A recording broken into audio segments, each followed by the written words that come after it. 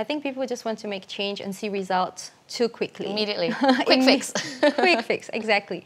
And I experienced this myself. When I first tried to eat a little bit healthier years ago, I went on the internet, I did a bunch of research, and then started applying little tips and tricks. But the thing is, you know, when you want to make change too fast, and on your day one, you go to the grocery store, and then you are trying to prepare a salad for like a whole week, you know, your meal prep, and then I tried the salad, and it turned out that I actually couldn't digest it well, and I was feeling so bloated and sluggish, and I'm like, oh, is this really something I should be feeling? Is this what healthy lifestyle feels like? Maybe it's not for me. So that's the thing. When you are eating a certain way for a prolonged period of time and suddenly you change it too drastically, your body might not react to it too well. You might not feel that great. It doesn't mean that fruits or veggies or salads are bad for you.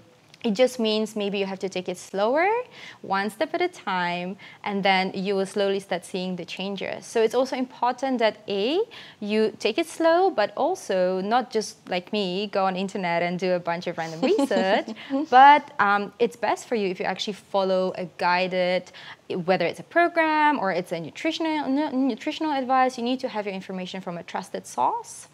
And it will definitely help you to see the changes, and at least you'll be able to see if you're on the right track.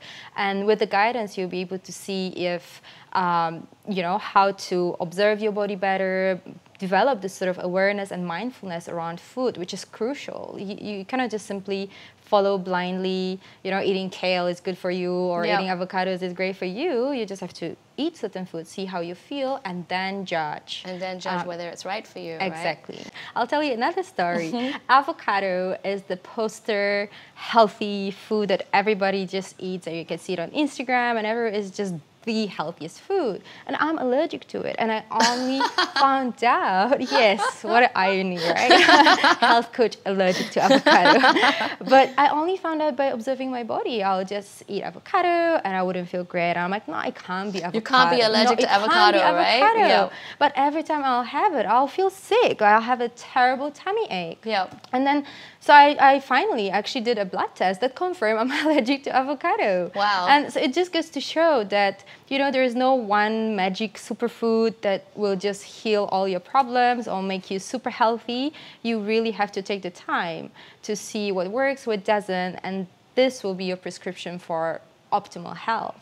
If you are someone suffering from a digestive issue, or you want to lose weight, or you want to transform your health, make sure you get your hands on PurelyB's Nourish, Heal, Glow 28-day program designed by one of our health experts, Karina Lippold. This program starts on January 12th, and you'll get daily educational videos. You'll get some of Karina's best recipes with Asian twist, and you'll get a lot of support from Karina, as well as the Nourish, Heal, Glow community, so that you can get through those 28 days together.